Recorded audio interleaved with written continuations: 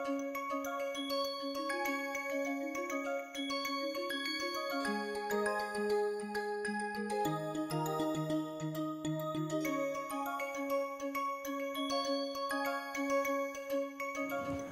let me begin with the notations which we started yesterday.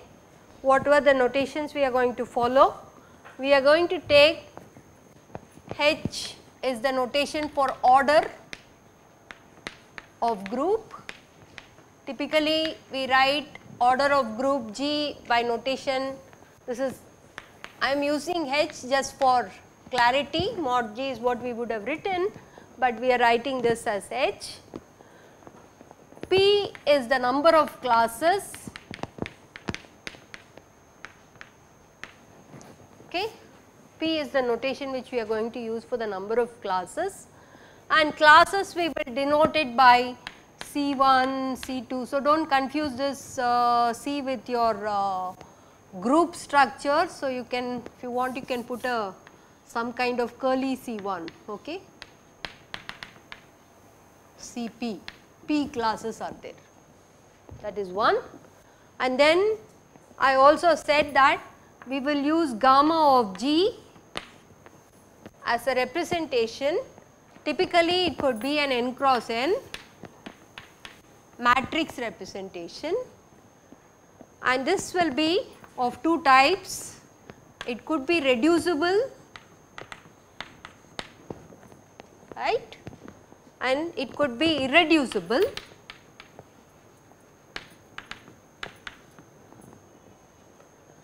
So, reducible in general, irreducible we are going to denote it by gamma alpha of G,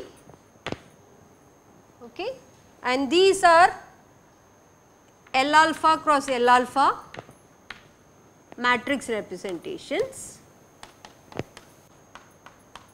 Okay, I am just using the shorthand notation that, so the matrices will have dimensions L alpha by L alpha, number of rows and columns will be L alpha and L alpha, that is the meaning of this. And how many alphas are there for this specific group? Alpha will take values 1, 2, someone, number of classes, number of irreducible representations for the group will be equal to the number of classes is one of the postulates, okay.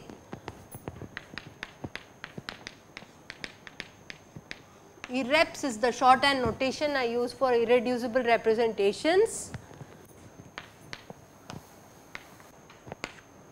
okay. Is this clear? Notations are getting clear?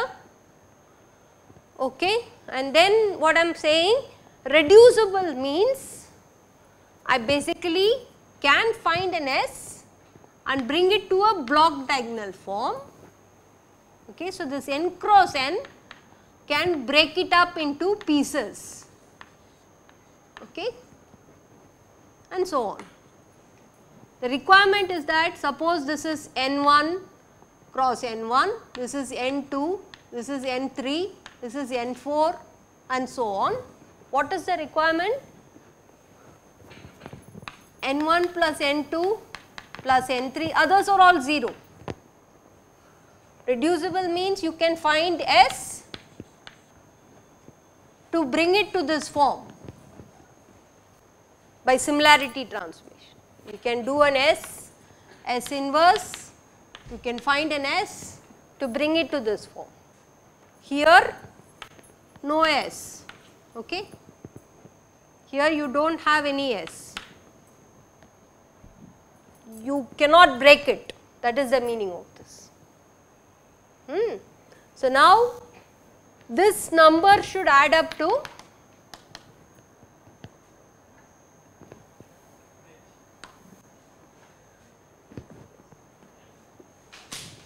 it has to be n, right. The total matrix is n cross n, breaking up into blocks. The total block dimension should add up to be the dimension to start with, okay. So, that is one. Other thing I said is that in principle I can rewrite this as summation over okay, all the irreps, I am denoting the irreps by index alpha, which goes from 1 to p, okay, A alpha, gamma alpha, okay, for every element. And someone was asking what is the meaning of this. The meaning of this is that if gamma 1 appears twice, you will suppose I say that let us look at n equal to 3. Okay. For example, if you take n equal to 3 and let us say that A1 is the number of times gamma 1 of G, this is an irrep notation, occurs. Okay. And how do I denote it in the matrix form? This will be a gamma 1 of G, this will be a gamma 1 of G, and this will be a gamma 1 of G. Are you all fine?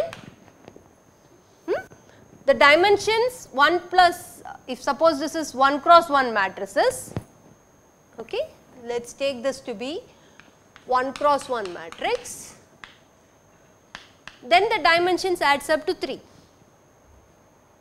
Okay. This is one way in which you can write this as A1 times gamma 1 alone, 3 times gamma 1 is one possibility for this example. You could also have 2 times gamma 1 plus some other gamma 2, okay. And the only thing is that this should also be a 1 cross 1 matrix, this should also be a 1 cross 1 matrix. These two entries could be different, that is why I put gamma 1 and gamma 2. This entry occurs twice, this entry occurs once. How will I show this? It will be again gamma 1 and gamma 2. This will also be 1 cross 1, 1 cross 1, 1 cross 1 for an example. So, this is the meaning of writing it as a sum of A alpha times gamma alpha, where gamma alphas are the fundamental piece by which you can construct any higher dimensional matrix representation, which can be broken up into block diagonal form. Some of the irreps can repeat. Suppose this irrep repeats, we say that A1 is 3. Here the first irrep repeats, so A1 is 2 and A2 will be 1. Is that clear? It could also be that I get only a gamma 1 and a gamma 3, which is a 2 cross 2 matrix. That is also possible. That depends on what is this S operation and how it block diagonalizes it. Okay. So, if this is 1 cross 1, the irrep 1 occurs once, the irrep 3 occurs once. So, the block will become a 1 cross 1 and a 2 cross, this is 2 cross 2 and a 1 cross 1. You understand what I am saying? This notation? Yeah. Direct sum. I mean technically the direct sum. Yeah, I agree. Okay. It is just that you people do not understand that notation as of now, so I am using this. The meaning of this is the block diagonal fashion in which we write. It is not that some of the irreps can be repetitive, okay, that is the meaning of this. Is this clear? Is the reducible irreducible also clear? Okay. So, remember these two expressions which I have written now. One is this, let me write here, gamma of G reducible will be rewritable in terms of this, okay, where these are the irreps. Okay. And then what did we do? And we had set of properties which follows for the, so I showed these things for abelian groups. Number of classes is also order, so you will get number of irreps to also be equal to order of the group. And then you need to find out the reducible representation also, now I put in here, but you understand the notation. A alpha is the number of times an irrep alpha appears in the reducible representation. Okay, is this clear? Postulates were, the first postulate I have already written here, that the number of classes is equal to number of irreps, and then I have one more property which is summation over alpha L alpha squared equal to order of the group. Okay.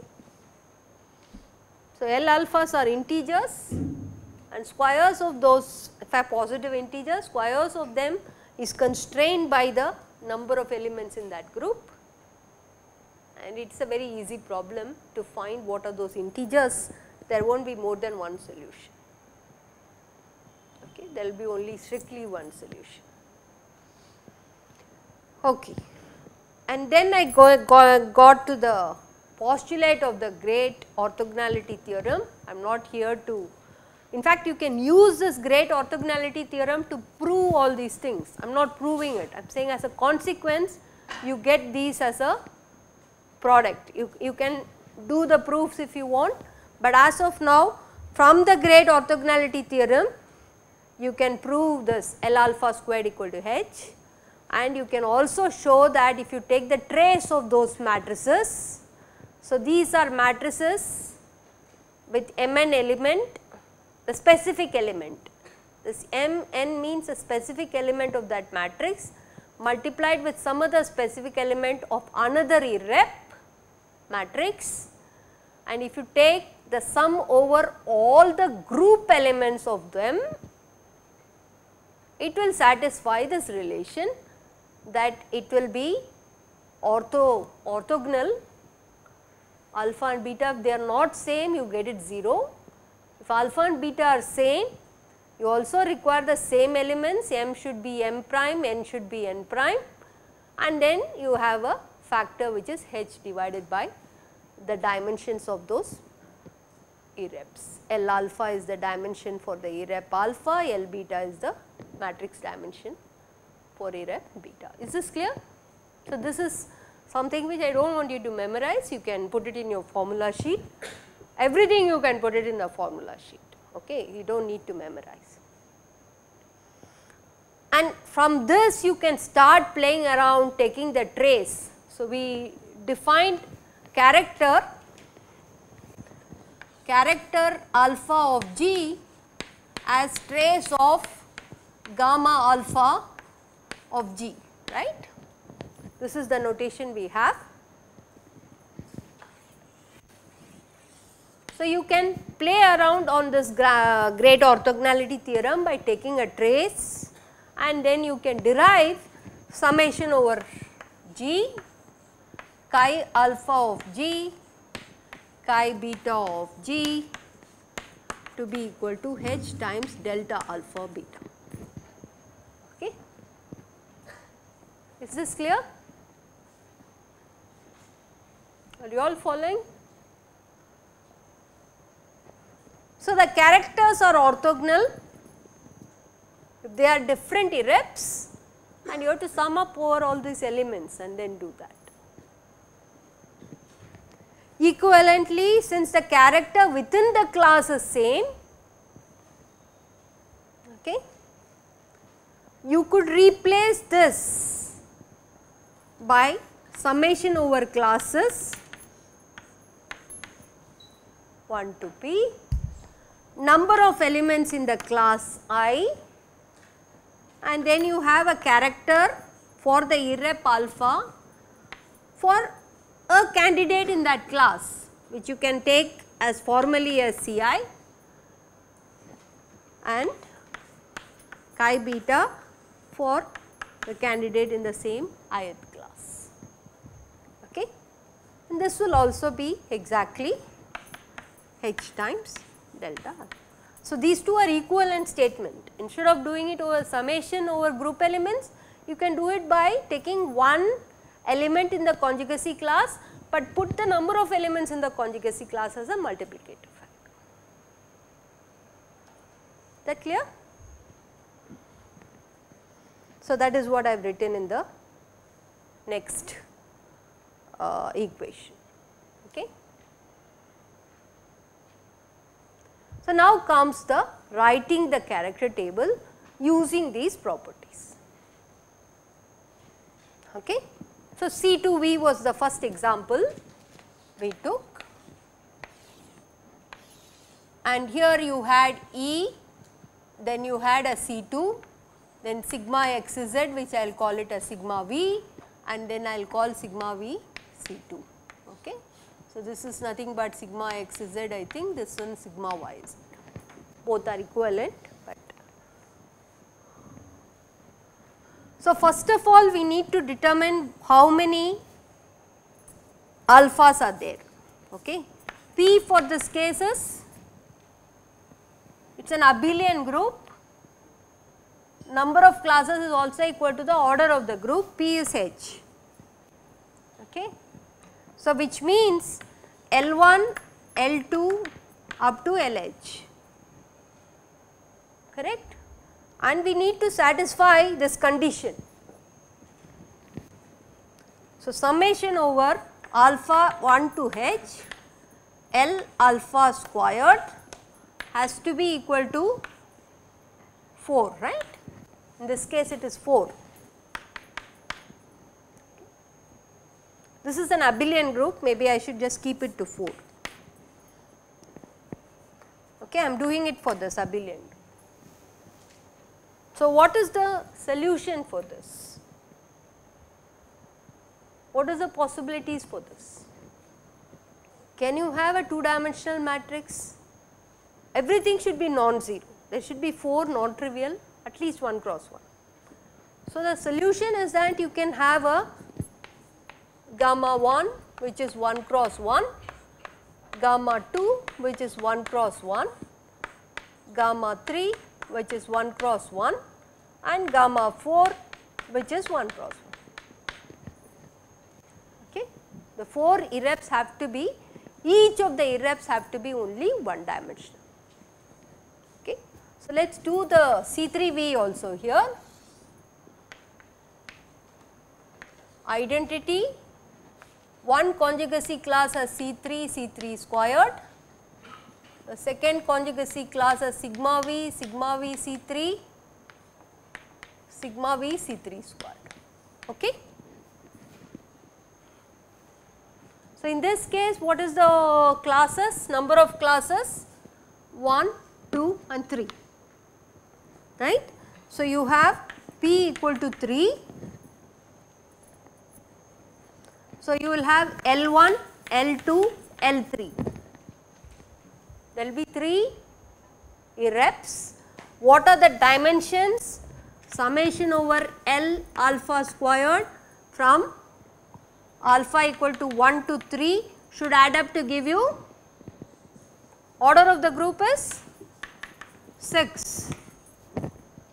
So, now tell me what are the representations possible here? 1, 1 and 2. Anything else possible? Nothing, right? These are the only possible. So, you will have a 1-dimensional representation, another 1-dimensional representation and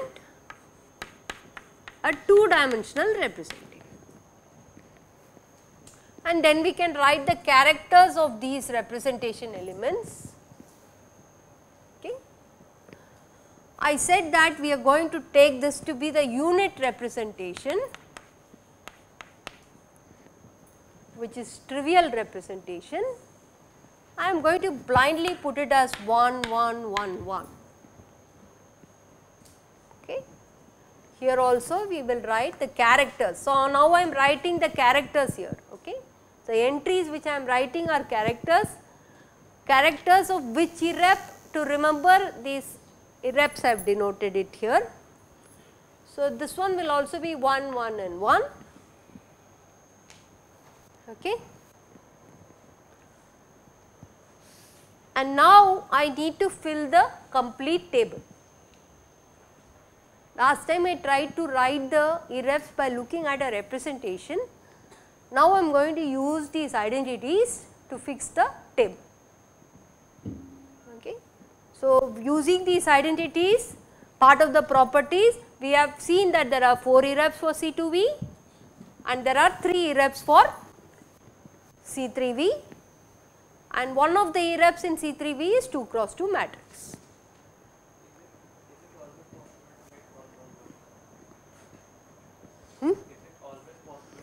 One one is like a trivial. See, if you can put any group to have identity element, every element to be identity element, any multiplication table will be satisfied, right. So, that is like a trivial representation. As a matrix, I can put 1 1 1 1 and make the whole multiplication table to be satisfied. I agree. So, that is another way of saying this is at least I wrote last time. If you do a rotation about z axis, the matrix representation is just 1 1 1 1. That is another way of saying. Okay. So, that is a trivial representation or unit representation as we call it. Next thing is I need to fix these things, the characters. So, inside whatever I am writing, I have to write the character for representation 2. I do not know what notation I used here. So, I have used character for alpha 2 for identity element, character for the irrep for the C2 element and so on. Okay. I need to fill this, I have not done it. Yeah. How do we fill it? We just use this property. The product and sum it up over all elements should be orthogonal, because one irrep is a unit representation, the other irrep is a non-trivial representation. So, let us fill it. Only thing what you have to remember is for identity element there is nothing you can do. Whatever is the character, it has to be, if it is 1 cross 1 matrix it is 1, if it is 2 cross 2 matrix it is 2. So, the character for the identity element you can write blindly, it is just dimension of that matrix, right, trace which will give you the dimension. So, this is actually L1 is 1, L2 is 1, L3 is 2. So, similarly here you will have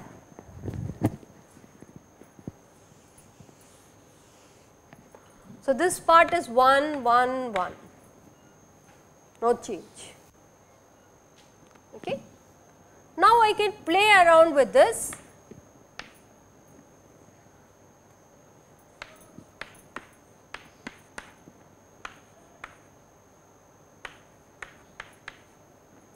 C2.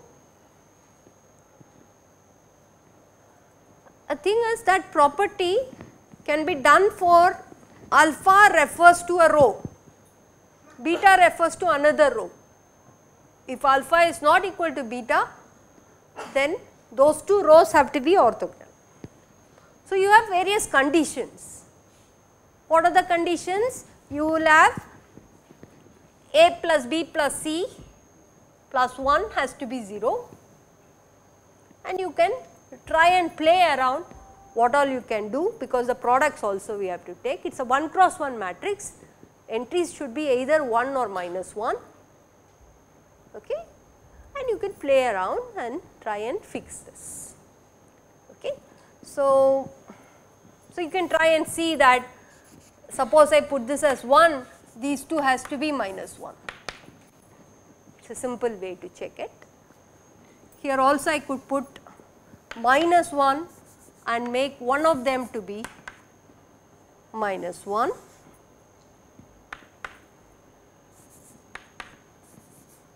Any other possibility I have missed out. These are the only non-trivial possibilities I can have, right.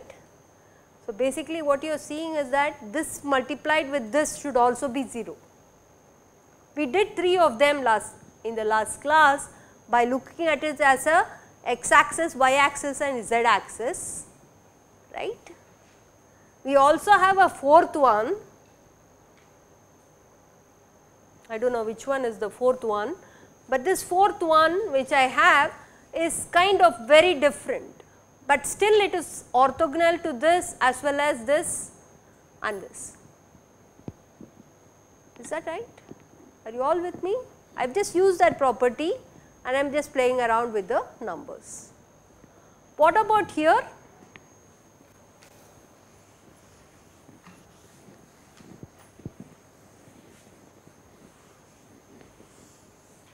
What about here?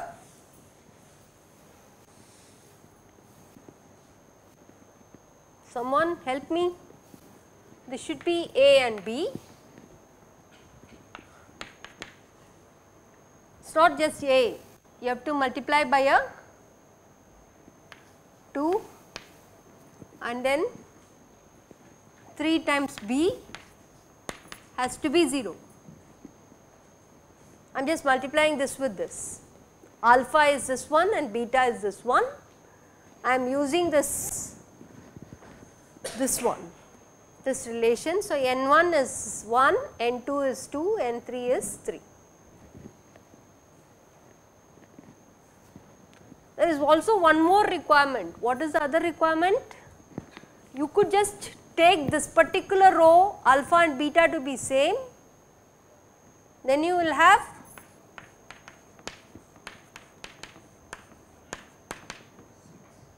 it has to be 6. Okay. So, you have two conditions and then figure it out what is the best. A and B have to be some integers, see which is the best one which will fit to this. Okay. So, which one will fit? A squared equal to B squared has to be 1, is that right?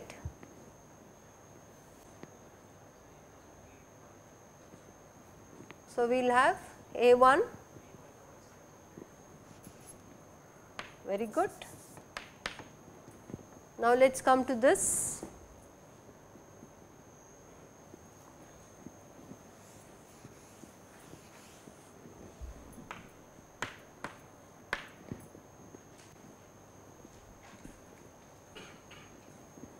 So, just taking the square of this alpha and beta to be same will give you the square.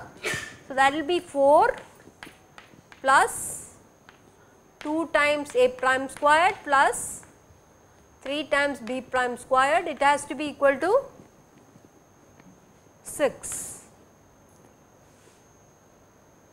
And what is the next condition? I could just play around with this.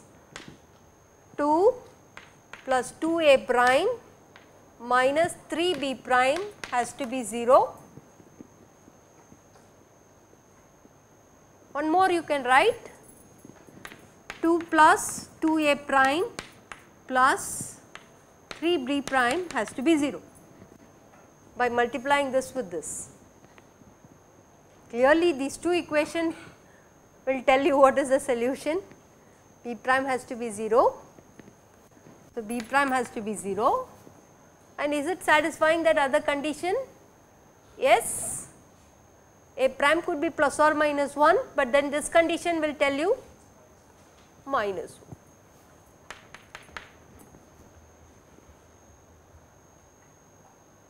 Okay.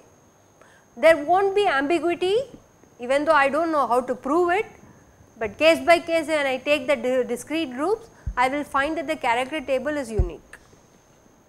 Okay. So, whatever I have written today is a character table for C2V, one is an abelian group, C3V is another group which is not abelian, and you do see that as you go from abelian, abelian will always have only 1 cross 1. What is the reason? It has to satisfy this condition, and there will be the same number of elements in the abelian group. The only solution is all the L alpha has to be 1. Okay. You can't put any L alpha more than 1 cross 1 matrices. Okay. So, abelian group, the irreducible representation is always going to be one dimensional. Okay. But in the non-abelian, you can have one dimensional, you can have two dimensional, it could also have more dimensional matrices. In this particular case with these orthogonality criteria, it turns out that you will have irreps where there are two different one dimensional irrep. One is a trivial unit representation, another one is a non-trivial representation which is also 1 cross 1, but you also allow for a 2 cross 2 non-trivial irreducible representation. Okay. Is this clear? Okay. So, that is what I have done. The same thing you could have done it for the symmetric group of degree 3, there is no change. How will you do it for the symmetric group of degree 3? This is isomorphic to symmetric group of degree 3, right. You can represent these classes by diagrams. This class has 3 1 cycles, right. This class has somebody 1 3 cycle, am I right? Am I right? And this one is 1 1 cycle and 1 2 cycle.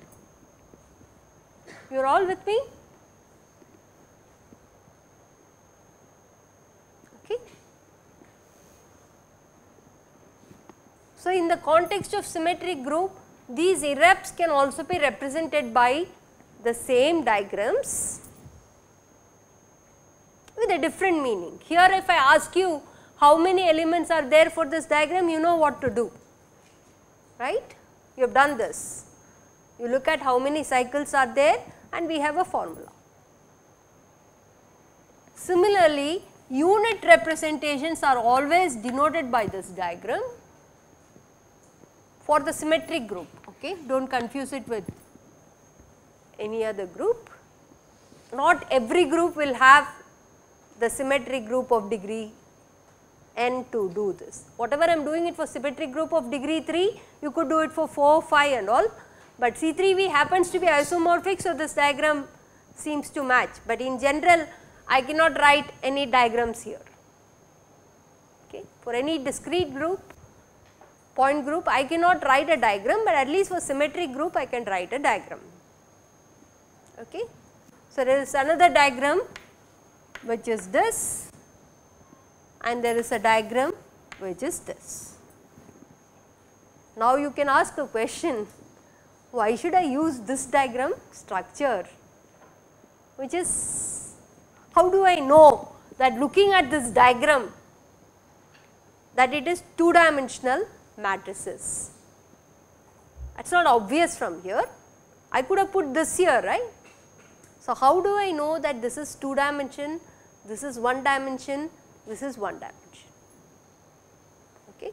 So, let me just review on that.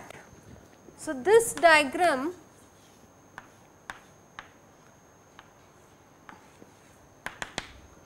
is called symmetrizer.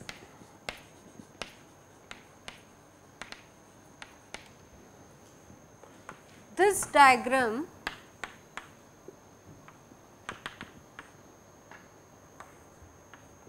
is called anti-symmetrizer.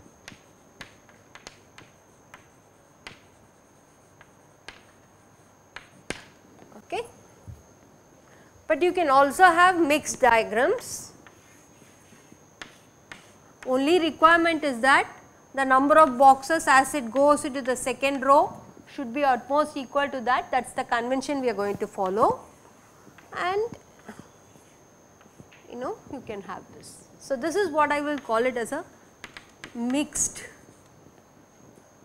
Why mixed? It is not totally symmetric, it is not totally anti-symmetric, but it has some of them are symmetric, some of them are anti-symmetric, and you mix and match. Okay. So, these are called mixed irreps. Okay. So, this is anti-symmetric irrep. This procedure is called symmetrizer. So, I can say that this is totally symmetric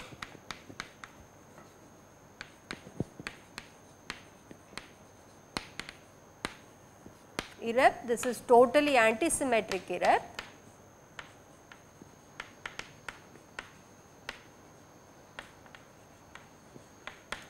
and this is some mixed irreps. Okay. Now, my claim is that dimension of 3 box is 1, which means that irrep is a 1 cross 1 representation. Then I said that dimension of this one is 1, dimension of this one is 2. This is what I am claiming. One of the ways you can see is that symmetric group of objects 3, you are allowed to put in every box one of the objects. You can put object 1 here, object 2 here, and object 3. That is it.